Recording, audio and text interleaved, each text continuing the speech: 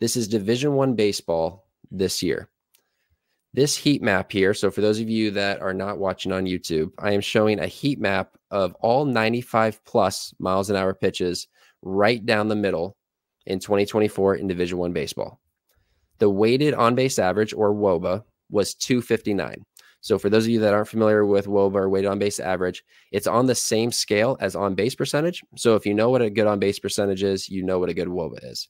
So 259, that would be a horrendous on-base percentage for a hitter, which means that is very good for the hitter, or sorry, very good for the pitcher. 95 plus miles an hour, literally right down the middle.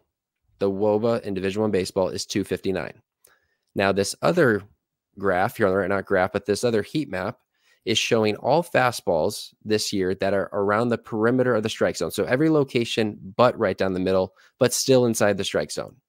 I have it broken down by velocity. So pitches that are 87 to 90 miles an hour around the perimeter of the strike zone have a WOBA of 327, so a lot higher than 259.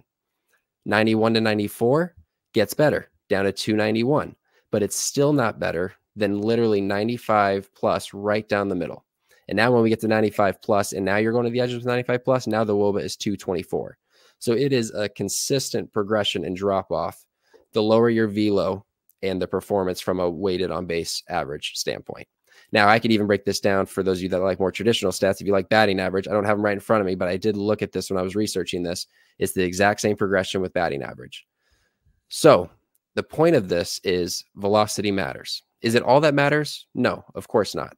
But for a lot of players, this is the missing link for them. This is what is holding them back from getting opportunities.